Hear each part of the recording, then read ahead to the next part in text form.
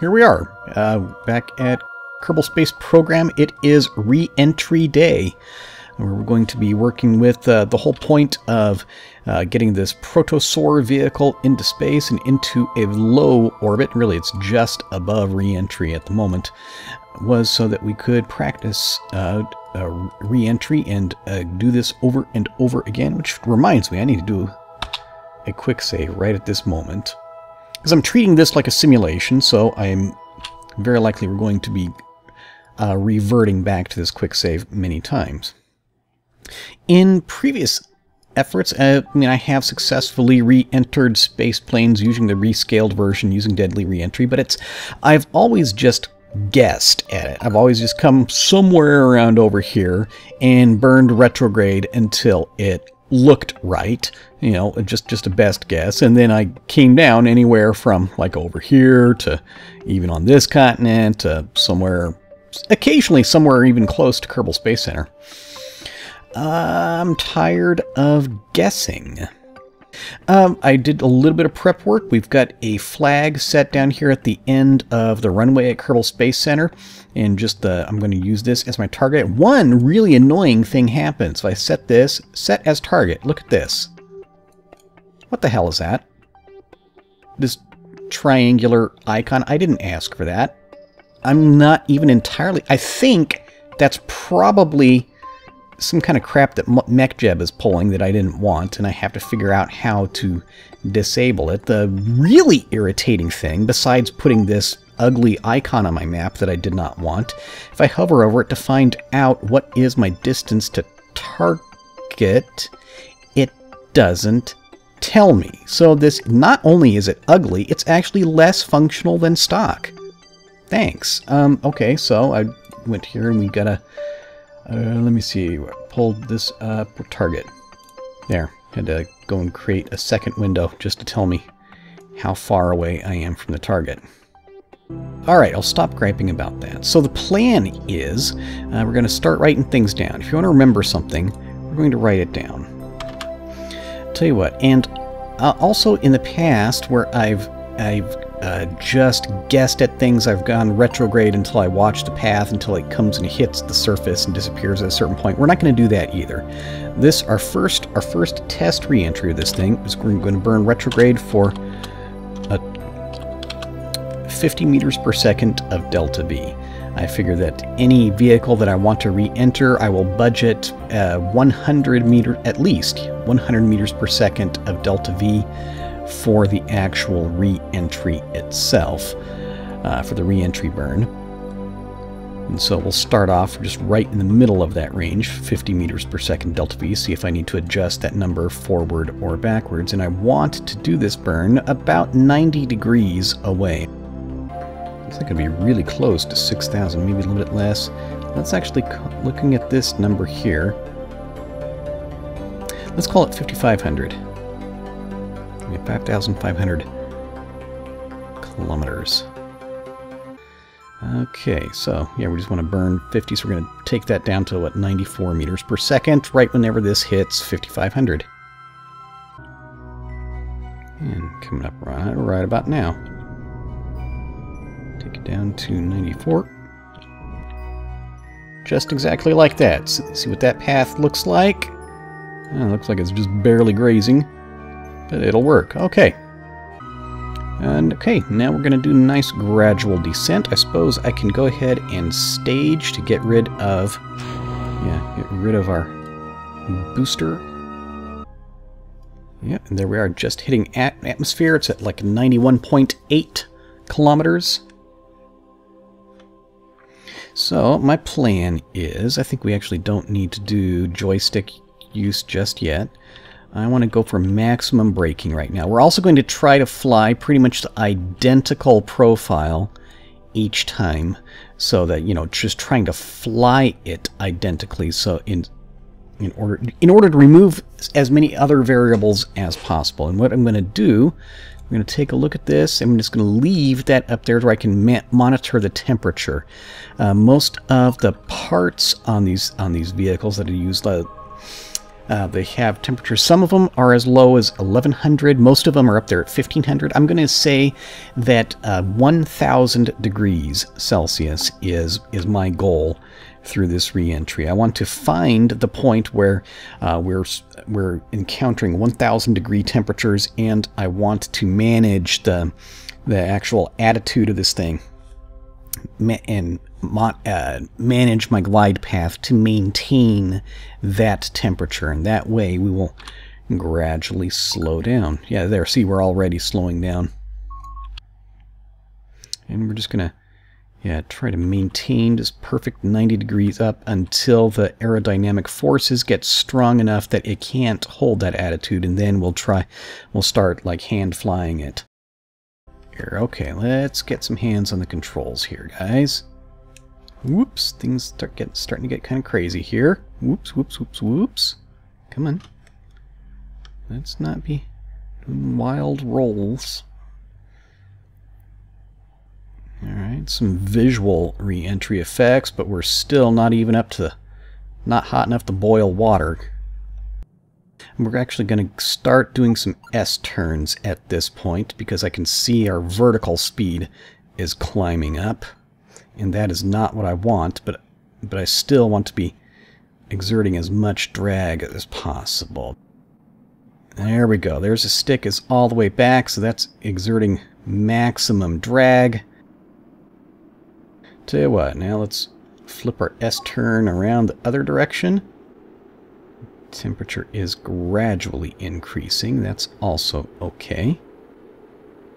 Here's our temperature approaching 500 and increasing faster. Let's see if we can catch... Oh man, okay. Catch this rate of descent. Not... because I want to have a manage... Yeah, let's try and cease S-turning. It's... This is not being stable, guys. Okay, come on, guys. Okay, there's our rate of descent is coming up as our temperature going to peak around 800 degrees. I don't want to climb. That's not what I was going for. So let's allow the nose to come back down again. Yeah, this is being kind of exciting to fly. It's just barely controllable. Just barely.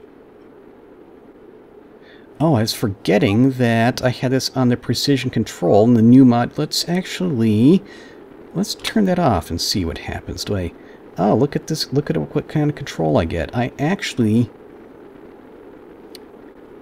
Yeah, that's okay. Let's our temperature starting to get away from us.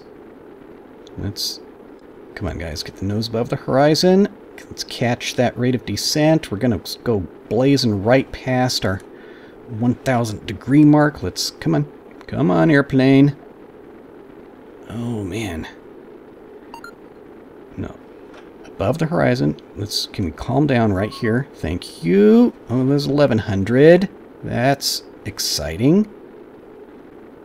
No, come on. Oh, that's severely uncommanded rolls right there.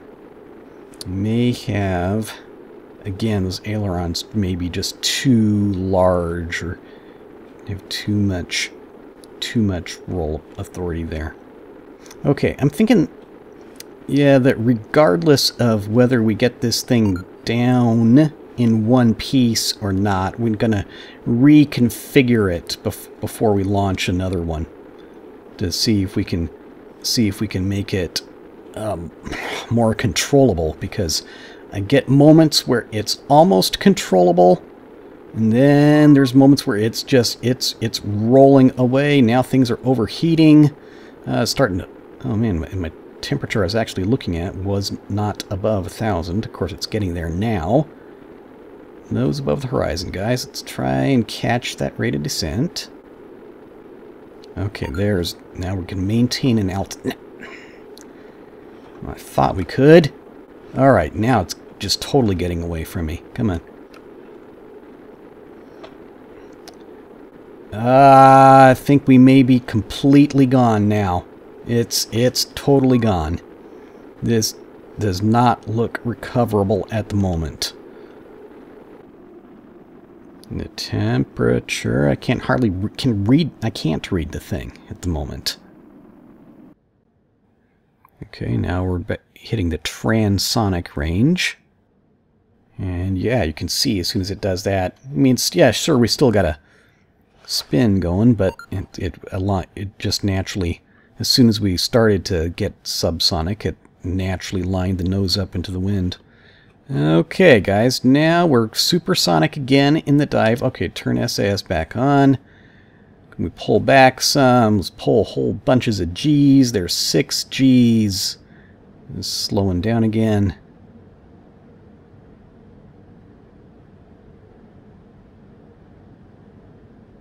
Okay. And we'll allow it to go because we don't need that temperature mark anymore. Well, that was all kind of exciting, wasn't it? It is not at all what I wanted to see, but it was exciting. I think maybe a large part of the issue is my ailerons, my elevons that I was using are just entirely too outsized, but that is one thing that I was kind of looking for. I've so often had my control surfaces that have been not large enough, and I deliberately was trying to see, well, I wonder if I can make them just too large, you know? Hey, there we go.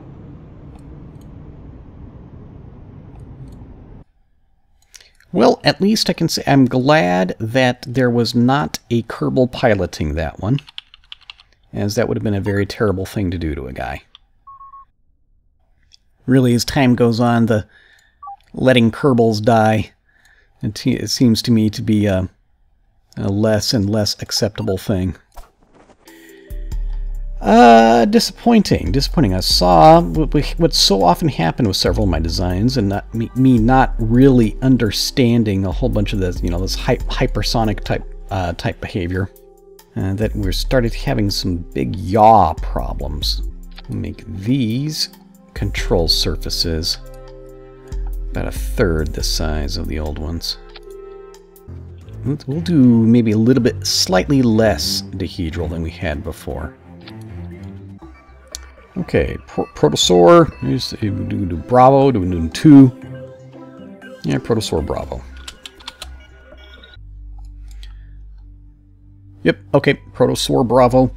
I chose not to do the whole extended recording of the launch of this thing. We already know what that looks like. You notice this thing looks kind of like a, depending upon your angle, is either a shovel or an arrowhead. I don't know if that's relevant to anything. So they're going to do the same thing again, and yeah, I'm going to write down how close we get. There we go, exactly 50. Now I want to point this thing down. I'll tell you what, just so that the decoupling force doesn't change our delta V at all, we'll go decouple right then. Okay. And same story as before, and hopefully we'll see this thing be stable. This is one thing that whenever the following vehicles in this whole series, we'll continue to do our small scale versions just to experiment with the different wing shapes and, you know, the relation of the wing shape to our large control surfaces. You know, so we don't put a whole bunch of time into putting a larger, more capable vehicle only to find out that the wing shape won't work. It's got to be a different, better way of displaying this. I mean, I know that in this here, in the nano gauges, that there is a way in flight to do, there's one of these is temperature, but I'm not certain what, grief, where even is it in all these gauges? A heat down here, but what is it measuring? At what point on the vehicle? I don't know. I need to figure out that whole system. It's something I could, I mean, it just occurred to me that I could play around with these things. I mean, that tells you where the drag is. Everywhere. Lift. Not much. I think the lift thing doesn't really work so well. Where's the stall? Everywhere. Okay, there's some visible,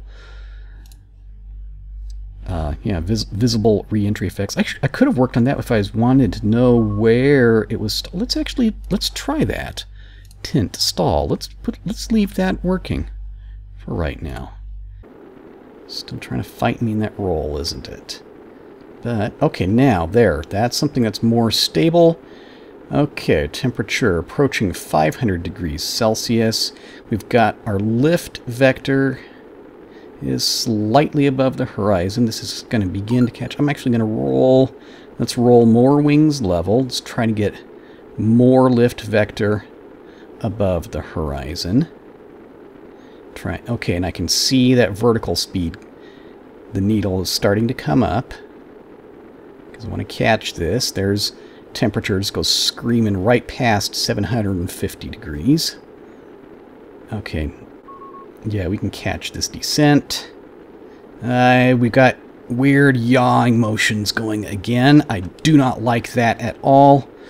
Okay, no, we don't want to climb. Let's do more S-turns. Let's not let this yaw getting away from me. This is...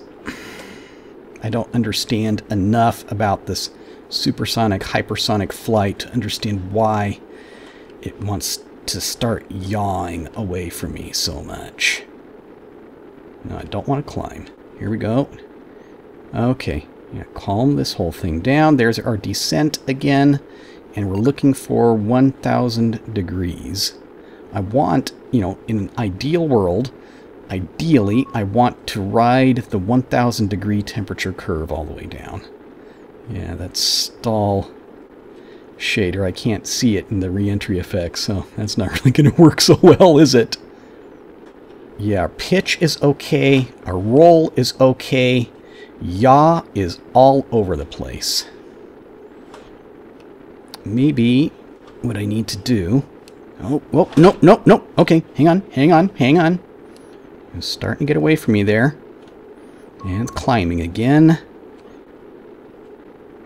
Yeah, give it some... Not tail fins, but belly fins. Something that'll hang down there in the relative wind. You notice that all these real space planes don't do that. Possible exception, the X-Core has got something kind of like that on the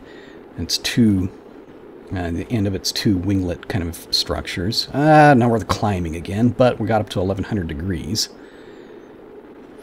But then they've, yeah, all these real-life space planes in development. You see that they have these special heat, you know, the heat tiles. Heat-resistant materials all on the belly, which still, even at this point in modding Kerbal Space Program, we do not really have that system working for our space planes. Pretty much our entire vehicle has the same heat resistance. And we're not really directional. We don't really have one side of a surface will be more heat resistant than the other, not as far as wings and fuselages go anyway. And roll it back the other direction. Trying to do these S-turns. Yeah, these relative velocity, you know, for the surface speed, these S-turns don't appreciably change our path over the ground, but what the whole purpose of that is so you're still pulling G's, you're still trying to slow down, but you can point your lift vector away from the ground. Oh wow, we're coming up on 500 kilometers away from Kerbal Space Center, still Mach 12.7. Try and not let that climb get too much. Yeah, here I can... Whoops! Hang on, I looked away from the nav ball for just a second to say I could see Kerbal Space Center up there. And the bird tried to get away from me. Still, the change that we made to the ailerons, I'd say that was a good change. I'm not certain if the dihedral that I had on the wingtips, if that was a problem, but certainly that initial design for the ailerons was a problem. Okay, getting too hot again. Hello, Kerbal Space Center, I see you. Think we could make the island runway? Probably not, since we're still over here just under Mach 11. Yeah, but this thing definitely needs more lateral stability. It's a common flaw in so many of my aircraft designs. It's the lack of lateral stability. I have lessons that I need to learn about them. I've needed to learn these lessons for a long time, and I don't learn them. Yeah, this is becoming easier to manage. Oop, as soon as I say that, this thing breaks sideways. Shouldn't say stupid shit like that. Alright, finally we're below 1,000 degrees Celsius. So let's start to continue some of our S-turns and try to ride that 1,000 degree curve some more. Okay, yeah, so apparently, so what I'm seeing here, yeah, okay, now we're coming up on 2 Gs of acceleration. Got our equivalent airspeed above 200 meters per second and increasing. Yeah, once we get down below, say, about Mach 5, and the temperature stops being a real problem. Okay, now our equivalent airspeed is dropping again. That's good. Below Mach 3. Pretty soon we're going to be looking at subsonic. I can actually see monitoring that temperature. I just want to see, yeah, I want to slow to subsonic, and I want to see it be well-behaved, well-mannered while it does that. Okay, we're below Mach 0.8. Right in the middle of the ocean. Overshot by 1,100. Just over 1,100 kilometers. Oop, here we go. We're going transonic again. Alright, well, since that experiment is actually over, what happens if we turn that precision control off? Try this. Look at that. This thing is capable of pulling. It pulled up, what are there, like 4 Gs. Okay, there's our stall warning happening. The shaders are pretty nifty. I like them. Oop. Yeah, okay, we start getting some stalling and stuff, like 70 meters per second. Equivalent airspeed. Oop, oop, oop, oop, oop, oop. Yeah, she's letting me know she didn't like going that slow. Come on. Alright. Oh, okay, okay, don't do that. Don't do that. No! I think it's gone. Okay, don't let this thing slow down below, say, 60. Well, actually, 70 for safety's sake. That the bad things happen. Well, that's not exactly a flat. Well, it's flat-ish. Yeah, it's pretty flat spin-ish, isn't it? All right, with no engine to thrust out of it. Pitch control isn't doing anything at all. This won't, yeah, roll won't do anything. Yeah, that's... I would consider this to be pretty well an unrecoverable flat spin. But that was my fault for letting it get too slow. Oh, wait a second. Maybe did it just recover from on its own when I let go of the stick there? Is that what happened? It started to think about it. No, I'll try that. I'll let go of the stick again. See what happens. It slows. Okay, now there's a chance. It's trying to. Whoop! All right.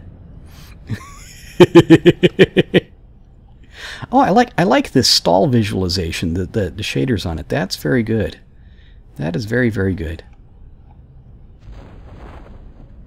Okay, and we are under canopy. Okay. This is definitely a step up. This is better than the previous version. I'm thinking just a simple, like a small, yeah, like even smaller than that one up top. Something that goes in the bottom, because we think that it'll have to be something that'll be compatible with landing gear. So it can't extend too much, but just like a long strake on the bottom to try and give this thing some lateral stability. And we'll try that. Notice we can see where the level of the water is now.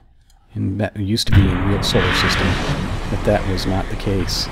That's some strange behavior there, dudes.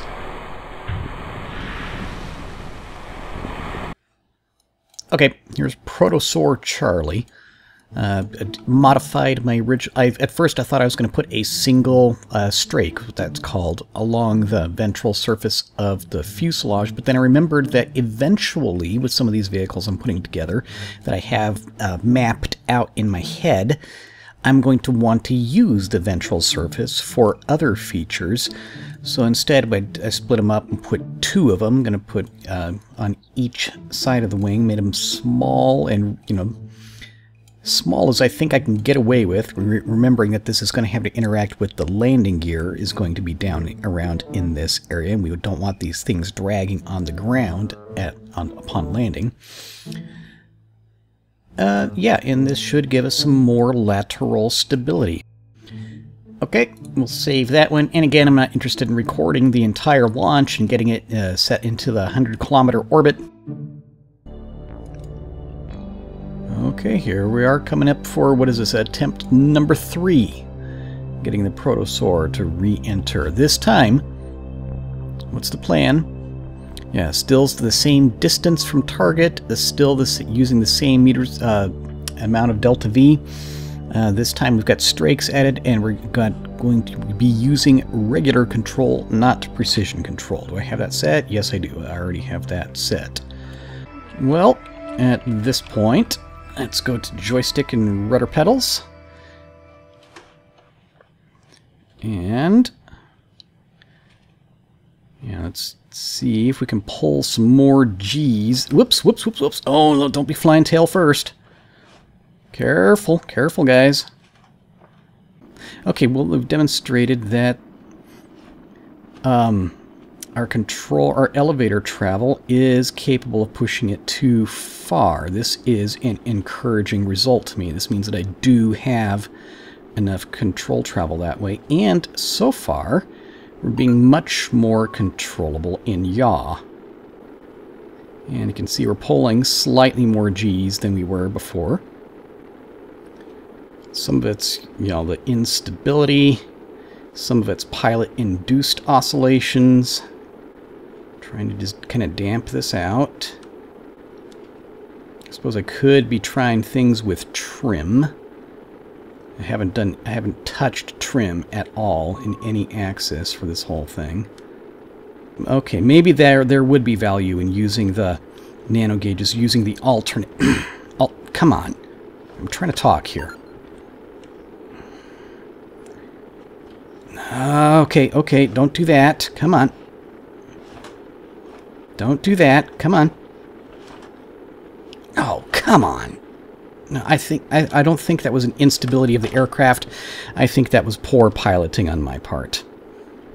Yeah, let's actually reload. Let's reload that quick save. Let's try this again and see. I'll attempt to do just, you know, simply more careful piloting. Yeah, but I believe this time let's actually make better use of our pitch trim to give us more control over the vehicle. I suppose I could do this trim change right now, just looking at this needle over here, just to kind of match that. Approaching 300 degrees Celsius. Okay, there's our, see the SAS, we're going to maximum control deflection. Let's kill SAS at this. No. Caught it. Just barely caught it. Okay. And come on. No. Okay. We're controllable. We're controllable here. Trim forward some, or looked over at that other gauge for a second. Okay, coming up. Yeah, we're going to approach right up here to 1,000 degrees. Okay, but there is nice and controllable. Let's ease on over into an S-turn this direction. We don't want to be doing this climb. Ease over, I said. Thank you. Okay, this is being more controllable. Doing smaller control moves than previously, but still... Whoop. Looked away from the nav ball for a second. Climbing again, just a little bit of a climb. Okay, actually no, we managed that very well. Right at 1100. I would like to cool off a little bit more, but this is manageable. Definitely have a better handle on the pilot-induced oscillations this time, so I feel happy about that. Although we're approaching 1100 degrees again. Come on, guys. Okay, so under the larger goal of learning to aim this re-entry, I suppose I could restart this, but I also want to practice. I want to see this thing be controllable all the way down to the surface. And again, I was thinking that I wanted to try to be slowing down more. See, we're pulling less than 1 G. Oh, we're starting to get hot again too. But that is a less important goal than keeping it controllable. I thought I'd try a thing. I actually took my hand off the control, and the trim actually flies at fairly decently. Yeah, I mean, it's very, very likely that some of the problems I was just over-piloting it.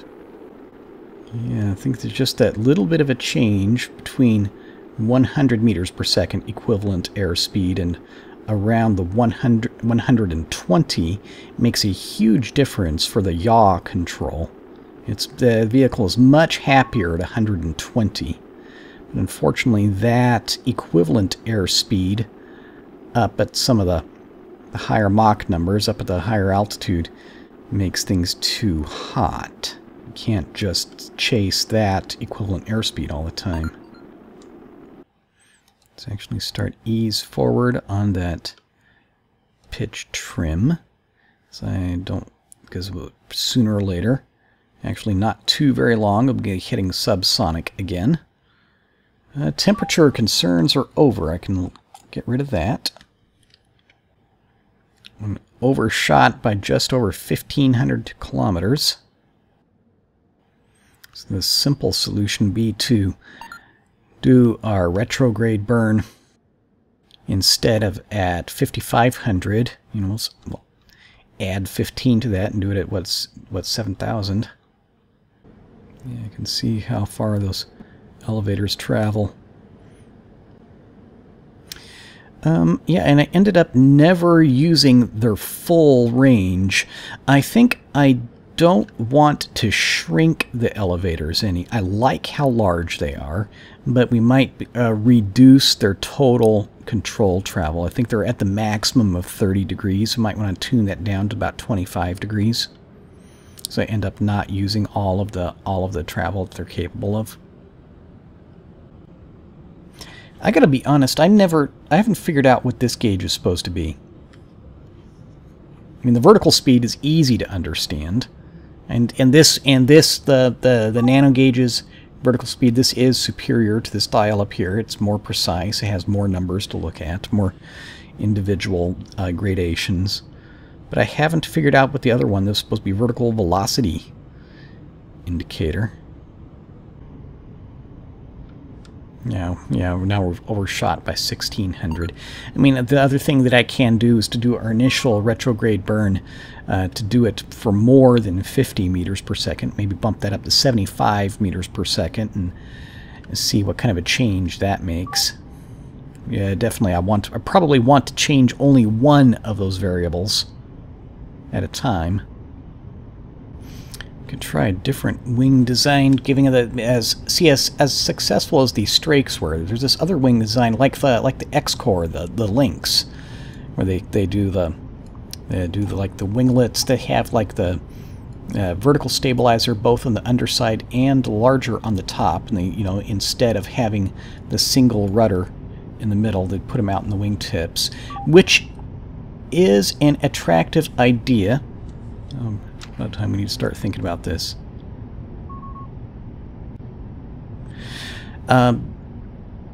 Because I do like the notion of taking all unnecessary stuff off of the central fuselage so that I have more room for other stuff. Whoop, let go of the controls. There we go.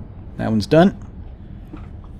The thing is, but in the past, when I've tried that style of wing design, of putting, you know, big vertical surfaces at the wing tips, it's ended up being very, very uncontrollable. It's the thing it snaps over to give the uncommanded roll and stays there, and you can't correct it. And it's apparently there's something about that wing shape that I'm not understanding, and I need to figure it out. Okay, so let's see what were the changes that I wanted to make. I want to reduce elevator travel.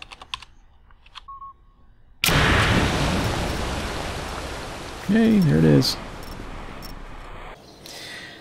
Oh, I'm getting tired. It takes like a half hour each time. I need to figure out a way to kind of expedite the process. It's kind of draining. You have to pay such careful attention. Okay, but yeah, we'll keep on working on this problem. I think maybe we're not going to record like every little bit of doing this. Maybe I'll say that the next episode I'll try to come back whenever I actually do have the protosaur's problems fixed and working and it's behaving as it should. We'll try and do a quick demonstration of that and then move on to getting the next vehicle in this series, one that'll actually be large enough to be useful. I don't yeah, okay, we'll do the one single Kerbal manned version after that. Okay, it's been fun. I'll talk to you later. Goodbye.